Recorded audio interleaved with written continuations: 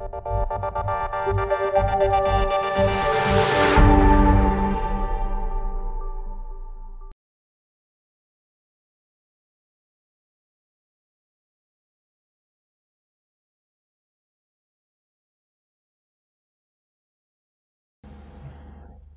the series of Docplexus KOL interviews, we have with us Dr. Shailey Prasad. He is the Executive Director of Center for Global Health and Social Responsibility, University of Minnesota, the USA. Thank you for joining us, Dr. Prasad. Thank you, Adarsh. Dr. Prasad, you have had nearly three decades' experience. Can you take us through your journey of working in rural health? Sure. So my experience has been varied. A significant amount of it was in India, in rural and tribal areas bordering Karnataka and Kerala. And subsequent to that, I did a lot of my primary care, family medicine training in the US, and public health training, and was a rural practitioner in the US for many years too. So it's a sum total of multiple sites, but the common thread has been in rural and underserved care. For the past 10 years, I've been in Minnesota, again in underserved care, in urban underserved care, and strongly associated with rural health and rural health research at the University of Minnesota. My current designation, that of being the director of the Center for Global Health and Social Responsibility, in some ways is a natural continuation of that. Though within the realm of global health, we do research, education, and capacity building in multiple countries around the world. Doctor, you were talking about unserved areas or underserved areas in urban localities. So, can you tell us about what do you mean by underserved areas? Because in urban areas, it's the general perception is that you would have access to healthcare, but then what exactly is the challenge? Sure. It's a common misperception that because somebody is in an urban area, they have better access. There might be geographic proximity to healthcare delivery setup, but quite often the geographic proximity does not translate to good access. Some of it might be around health-seeking behavior, some of it may be economic challenges, some of it may be just the sheer knowledge gap that exists. This phenomenon is quite prevalent in slums of India, for example, and slums in other parts of the world too.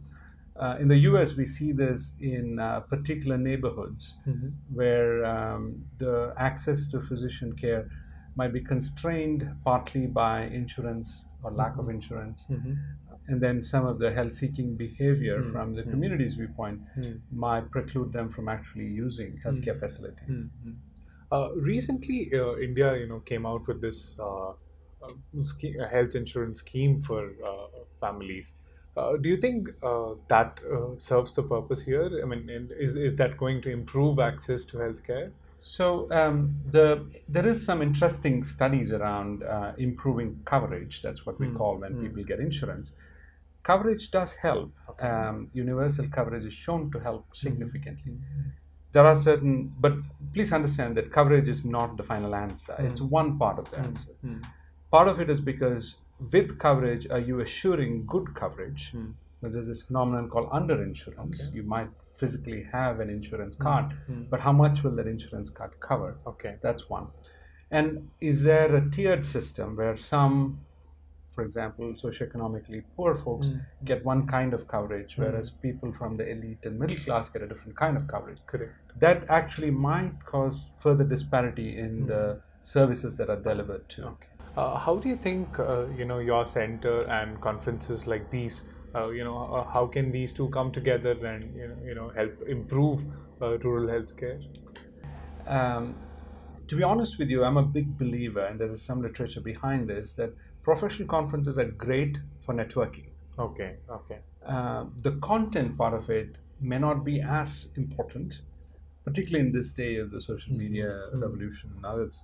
You can get content elsewhere. But the networking is an important part of amplifying your signal, if you will.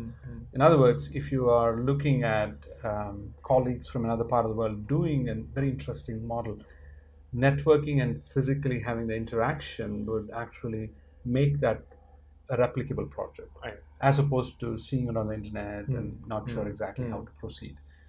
I love what happens in between sessions more often than what happens in the session. Okay. Having said that, there are some interesting ideas that come about. The fact that we are talking about rural health as a world phenomenon, if you will, this is a World Rural Health Conference after all, is an important thing, because I think there are lessons we can learn from each other. Some of it is about exchanges of ideas, some of it is about exchange of personnel, some of it is about actually making policy level changes for the long term. Okay. Doctor, your center, one half of it is about social responsibility. How actively do you see entrepreneurs coming into the foray of social entrepreneurship? Do you see, youngsters taking up social entrepreneurship in the field of healthcare? Uh, Relatively less. Okay. The phenomenon of social responsibility in healthcare has been not a long history of it. The phenomenon of global health itself has gone through a few iterations. Okay. And there's been some criticism of global health being a new form of colonialism. Okay. Of high-income countries sending their people and doing whatever they want, and then going back home, and then forgetting what happened. Okay. Or maybe get some fancy Facebook photos with a starving child, and that's about it. That's not really global health. True global health is about partnerships, about studying with and with your colleagues, building capacity with your partners, that kind of a thing. So the social responsibility angle of it is that. Okay. The second part is any field, the higher up you get in the field, you tend to get in your own narrow corners.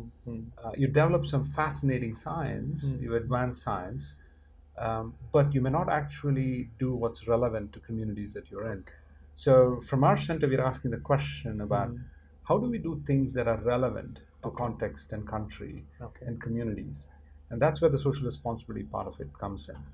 Now, a lot of people equate the social responsibility, besides the ethical part of it, as a continuation of corporate social responsibility. That's something to keep in mind too. I think that's an interesting add-on to the social responsibility conversation. Doctor, the last question. How do you think digital or technology can play a role in improving global health? I'm going to answer this in two ways. Okay. There's obviously a role in using technological platforms to improve access, improve consultation. There are some fascinating models around. I can come up with off the top of my head. I can come off with an example on hepatitis C treatment called ECHO, where rural providers in remote areas could access a quick consultation model. And that's shown to be very effective. So you don't need consultants in very remote areas, which is physically not possible. I want to also be a little cautious. And the caution there is we tend to look at technology as a solution. And I want to keep technology as a tool. Okay. The tool it is, that of networking and otherwise, is something very important. So I'm not minimizing that in any way. But that does not substitute the relationship angle between individuals. Okay. Between physician and patient. So sometimes I feel the technological tool can swamp the individual relationship angle that might actually be counterproductive in the long term. So in other words, let's look at it as a tool. Okay. Very important. And if you keep that in mind, I think optimizes the tool function of it much more, as opposed to use it as a substitute for good care. Thank you so much, Doctor. Thank you. It was a pleasure having you with us. I appreciate this. Thank you so much. Thank you.